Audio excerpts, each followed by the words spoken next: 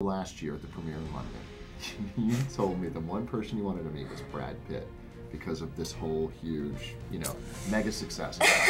Have you gotten to meet him? No, not yet. But there is a chance he might be at the LA premiere. But if he is there, I will just be so cringing. If he's heard any of my interviews, he'll probably be like. So, first of all, wow, what a difference a year makes. How has this changed you? Changed me? I hope it hasn't changed me that much. Well, I'm on my life. I've been away from home a lot more. Started to have a Lego model of me. I try to remain as normal as possible. Is it difficult though when you have a lot of people recognizing you now? Yeah, there are much worse things happening around the world than being recognized, and it's just really flattering, really. It's okay, though. What's the craziest thing that's happened since people haven't really known you and you've become so much more famous? Did I mention the action figure of me? No. Okay, well there you go. That's pretty mad. Now, do you collect all these things? Do you have the Lego model and the action figure? Do you have all of those things at home? No way. No? They don't look anything like me. They're a disgrace. How do you really feel about that? But I mean, have people like chased you down the street for an autograph? Do people yell, Hermione, Hermione? Yeah, stuff like that does happen. People don't chase me down the street, but yeah, people do recognize me. Yeah. And at first, was it uncomfortable, and are you now getting more comfortable with it? Yeah, before the film, if someone had said to me, people are going to be asking for your autographs, I would be, yeah, right, whatever.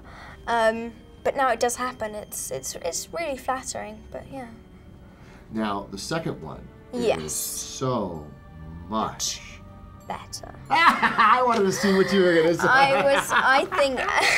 It is. You do like it better than the yeah, first. same. I think it's so much better than the first one. Really, really good. I mean, not being mean to the first one or anything, but it's just an improvement. It's just really good. Yeah. And scarier.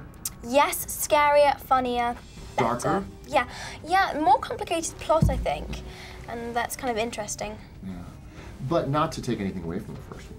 Exactly. Because it got you where you are today. Exactly. I wouldn't be in here. Exactly. And the nice thing is you get a break now between shooting 2 and 3. So what's that been like for you? What are you doing with your time? I'm at school. It's good. This year I've got a pretty major exam, so I've got lots of work to do, but I'm playing on the hockey team and I'm doing lots of sport. I'm doing lots of art. Hopefully taking art scholarship next school. So I'm doing lots of that and just catching up with friends, really. Are your friends or anybody at school really treating you differently as a result of this? There are a few people who are a bit weird about it, but mainly it's okay. It's pretty good. They're all just curious. Most people are pretty nice about it. Because you and Rupert, I think, share something in common in that you had never, both of you, done anything else? Before. Yeah, exactly. I mean, you've done a few school plays, right? So this really has changed your life. Yeah. Tremendously. First feature film, pretty cool. What kind of a way to start? I mean, that's really cool. Now, I know that you guys have all signed up for 3. Yeah. You excited about that? Yes, can't wait. It's my favourite book, and Hermione has a really, really good part in that, so that should be really good. Now, were you a little disappointed that Hermione was kind of out of this one for a huge chunk? Because you were it was kind of half and half. It was kind of like quality, not quantity. They were really good scenes that I had, and lots of really, really good lines. Yeah. And you have this immense crush on Gilderoy Lockhart. Massive.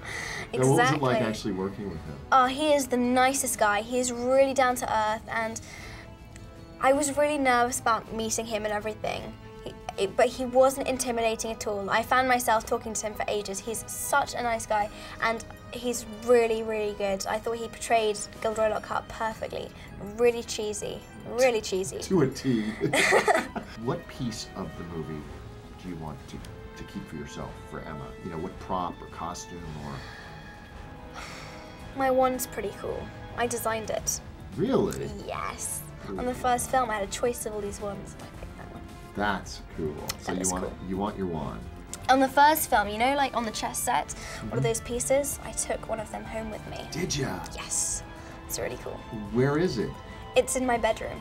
Oh, that thing looked huge. It's not as big as... Oh, no, you know when they all fell down and broke into pieces and stuff? Oh, you took a about piece of the broken one. Yeah. Oh, that's cool. That's a nice memory. Yeah, it's good.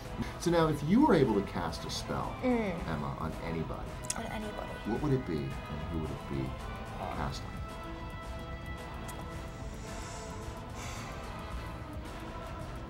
Oh my god, what a hard question. Like Richard Harris to get better. Aww.